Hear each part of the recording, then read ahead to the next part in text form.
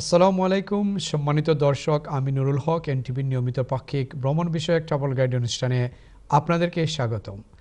আর হ্যাঁ, ইউকের বাইরে আপনারা যারা ট্রাভেল গাইড অনুষ্ঠান দেখতেছেন আপনাদেরকেও স্বাগত। আর আমরা প্রতি 2 সপ্তাহ পর এই অনুষ্ঠান করে থাকি, আপনারা জানেন।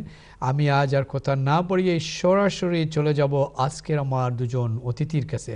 কিন্তু না বললেই না হয়, তাদের সাথে পরিচয় করিয়ে দিবার আগে একটু বলে রাখি কি আজকের টপিকটা হলো বিউটিফুল বাংলাদেশ পার্ট 1। আমাদের বাংলাদেশ, আমাদের জন্মভূমি, মাতৃভূমি, মাদারল্যান্ড, অনেক নাম, হ্যাঁ, সুজলা সফলা বাংলাদেশ। সেই বাংলাদেশ নিয়ে আমরা কথা বলবো, আর এটা একটা ধারাবাহিকতা, আমরা কয়েকটা প্রোগ্রাম করব, সেজন্যই আমরা আজকে পার্ট 1 দিয়েছি। আর এই টপিকটার পিছনে আরও রিজন আছে, কারণ আমার ডানে বামে বসা যে দুজন অতিথি দেখতেছেন ওনারা সদ্য ফিরত বাংলাদেশ। আমরা এখানে বসে নিউজের টিভির পর্দায় দেখি বাংলাদেশকে, টিভিতে অনেক সময় এডিটিং হয়, অনেক কিছু হয়, কিন্তু ওনারা যা বলবেন তা বাস্তব, যা দেখে এসেছেন তাই বলবেন। আর আপনারা, আমার মনে হয় ওনারা দুজনকে, আপনারা সাংস্কৃতিক মনা যারা আপনারা তারা দুজনকে জানেন, তারা দুজনই সাংস্কৃতিক মনা। আর কথা বাড়াচ্ছি না, আমি চলে যাচ্ছি তাদের সাথে। তবে আমি তাদের সাথে কুশল বিনিময় করার আগে আপনাদেরকে তাদের পরিচয় একটু তুলে ধরি। যদিও আপনারা ওনাদেরকে চিনেন, তারপরেও আবার বলছি, আমার ডান পাশে বসে আছেন ডক্টর আনোয়ারুল হক। উনি principal, first care academy, London, এবং আরও উনি অনেক জায়গায় আছেন একাডেমিক সেক্টরে। তারপর উনি জানেন, নাটক করেন, পরিচালনা করেন, অনেক কিছু করেন, কমিউনিটি ওয়ার্ক করেন, I can say social activist. তারপরে আমার বাম পাশে বসা যে বোন আছেন, ওনার নাম হলো পারভিন সুলতানা। উনি পিডিয়াট্রিক স্পেশালিস্ট নার্স। তো বলবেন আমি নার্স কেন নিয়ে আসলাম? অবশ্য পারভিন আপাকে আরেকদিন নিয়ে আসবো। আমাদেরকে জার্নি করতে হলে টিপস কী কী, হেলথ টিপস কী লাগে। আজকে কিন্তু আমরা ওই দিকে যাব না, কারণ টপিকটা যেহেতু বিউটিফুল বাংলাদেশ পার্ট 1। তো উনি বাংলাদেশ থেকে ফিরত, এবং উনি বাংলাদেশে বেড়ে ওঠা একজন মহিলা, এবং বাংলাদেশে আমার বিশ্বাস উনি লেখাপড়া করেছেন আনোয়ার ভাইয়ের মতো, আর এদেশেও আইসা হয়তো লেখাপড়া করেছে। তো সব মিলিয়ে তাদের দুজনের জন্য আজকের টপিকটা চুজ করেছি। তবে এটা ধারাবাহিক থাকবে, পার্ট 2 হবে, পার্ট 3 হবে আশা করি।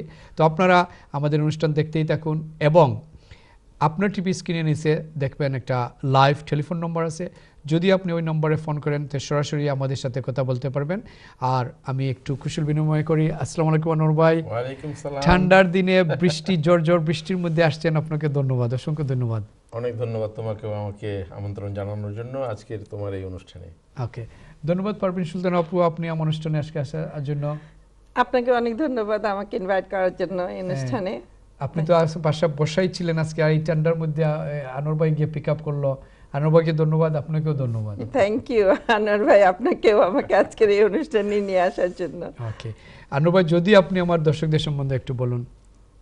আসসালামু আলাইকুম দর্শক শ্রোতা, আপনারা যারা টিভির সামনে বসে আমাদের এই অনুষ্ঠান দেখছেন, আমাদের এই স্টুডিও থেকে সাদর সম্ভাষণ গ্রহণ করুন। আশা করি আপনারা সবাই ভালো আছেন এবং ভালো মন নিয়ে এই অনুষ্ঠানটি দেখার জন্য বসেছেন, দেখবেন আশা করি। আমাদের বাংলাদেশ আমরা জানি, আমরা চিনি, আমরা বেড়ে উঠেছি, বিশেষ করে যারা দেশে, তারা সবাই জানেন। সেইটারই আমরা সূত্র ধরে আলাপচারিতা চালিয়ে যাব। আমাদের সৌন্দর্যময় বাংলাদেশ, ইংরেজিতে যে টপিক রেখেছে নুরুল হক, বিউটিফুল বাংলাদেশ, সেটার উপরে আপনারাও, আমার মনে হয় কি দর্শকরা কি ফোন করতে পারবে? হ্যাঁ অবশ্যই। আচ্ছা, আপনারাও ফোনে আমাদের সঙ্গে যোগাযোগ করতে পারবেন। আপনাদের যদি কোনো অভিজ্ঞতা থাকে সেটা বলবেন। ধন্যবাদ আনোয়ার ভাই। আপু, আপনি যদি আমার দর্শকদের সম্বন্ধে একটু বলেন। আসসালামু আলাইকুম। যারা টেলিভিশনের সামনে বসে আমাদেরকে দেখছেন, এই প্রোগ্রামটা উপভোগ করছেন, তাদের জন্য বলছি, বাংলাদেশ আমাদের সবার প্রিয়, আমাদের মাতৃভূমি। আর এই দেশে জন্ম নিয়ে একজন বাঙালি হিসেবে আমি অনেক গর্বিত। আমার মনে হয় আমরা সবাই অনেক গর্বিত আমাদের দেশকে নিয়ে।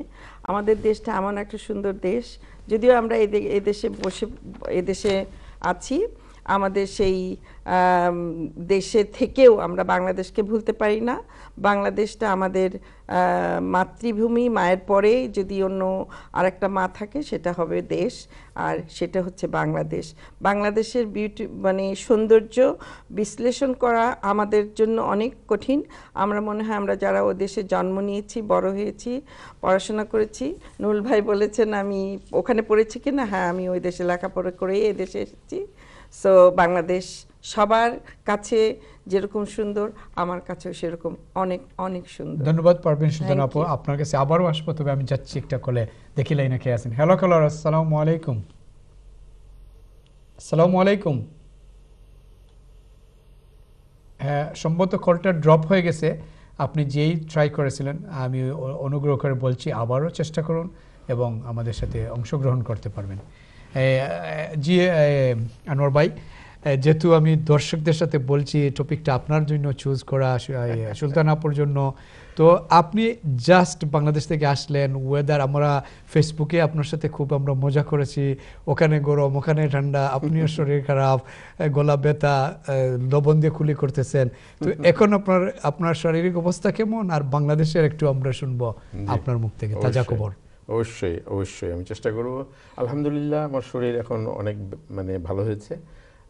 এটা হয় ঠান্ডা গরম এই সমস্ত বিভিন্ন জায়গায় ঘোরাঘুরি, বিভিন্ন জায়গার পানি খাওয়া ইত্যাদি সবকিছু মিলিয়ে একটা সমস্যা তো হয়ই। প্লাস তো আপনি বসে থাকেন, ওখানে গিয়ে তো হইচই করেন। বসে থাকি না, বসে থাকার সময়ই নেই। ছুটাছুটি আমাদের গেলে, যেমন আমার বাড়ি হলো দিনাজপুর, আমাকে ঢাকায় যেতে হয়। লিচুর জায়গা না, লিচু ফলে না দিনাজপুরে? লিচু হয়, দিনাজপুরেও লিচু হয়, হ্যাঁ আমও হয়। তারপরে ওখানে এজন্য তো আপনি তো মিষ্টি মিষ্টি কথা বলেন, লিচু যেরকম মিষ্টি কথাগুলো এরকম আপনার, আর লিচু টকও আছে তো। তারপরে আমি মনে করি সবাই লিচু ভালো পায়, কম মানুষ পাবেন লিচু ভালো পায় না। আচ্ছা বলুন। তো যাই হোক, সেই আর কি। তো অনেক ঘোরাঘুরি হয়েছে, দিনাজপুরে গেছি, ঠাকুরগাঁয়ে গেছি, তারপরে আরও আত্মীয় স্বজনদের বাড়িতে দেখা সাক্ষাৎ করতে গিয়ে এখানে সেখানে কিছু অন্য এজেন্ডা ছিল। তারপরে ঢাকায় থেকেছি, ঢাকায় বাড়ি না হলেও ঢাকাতে যেহেতু চাকরি করেছি আগের জীবনে, লেখাপড়া করেছি এদিকটায়, কাজেই অনেক। আপনি তো ঢাকা ইউনিভার্সিটি লেখাপড়া করেছেন? না, আমি ময়মনসিংহে বাংলাদেশ এগ্রিকালচার ইউনিভার্সিটিতে লেখাপড়া করেছি। তারপরে আমি চাকরি করেছি বাংলাদেশ রাইস রিসার্চ ইনস্টিটিউট, যেটা হলো গাজীপুরে। আচ্ছা।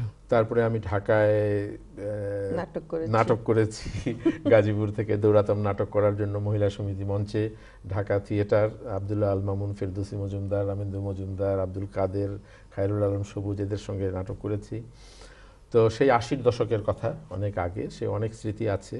তো যাক, সেটা বলতে গেলে হয়তো ডাইগ্রেস করে যাব অন্যদিকে। আজকের যে তোমার টপিক, যেটা যে বিউটিফুল বাংলাদেশ, সেটার দিকে একটু আলোকপাত করি।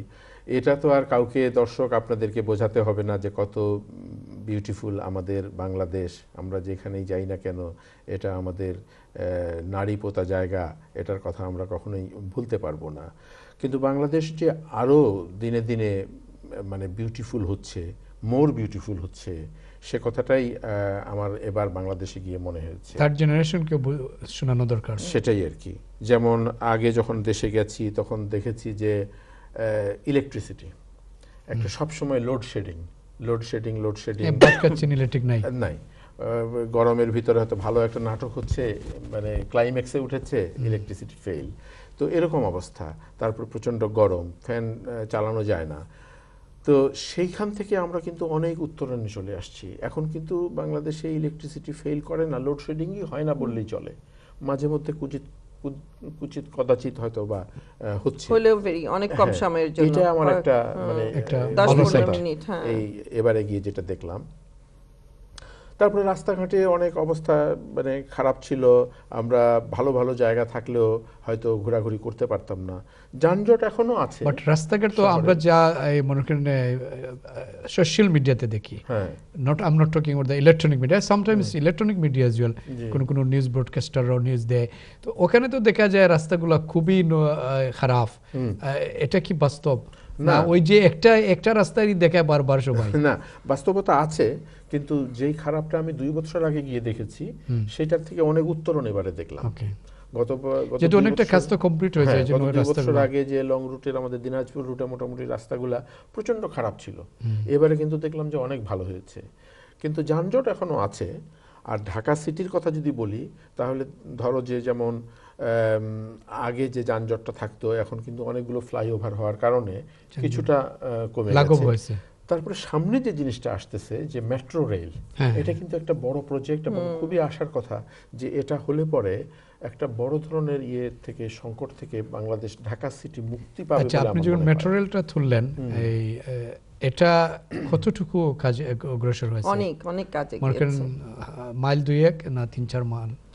ওইভাবে ঠিক বলতে পারবো না, কিন্তু আমি যেটা দেখলাম মিরপুরের ওদিকটায় গিয়ে মিরপুরটা প্রায় হয়ে আসছে। হ্যাঁ, প্রায় শেষ হয়ে গেছে। অনেকখানি এগিয়ে গেছে। অনেকখানি কারণ এগিয়ে আমি গেছে। গত বছরে যখন গেছিলাম তখন তো ওরা শুধু মাপাজোপা করতেছে, এবার তো দেখলাম প্রায় অনেক অনেক কাজ এগিয়ে গেছে। আচ্ছা, আচ্ছা।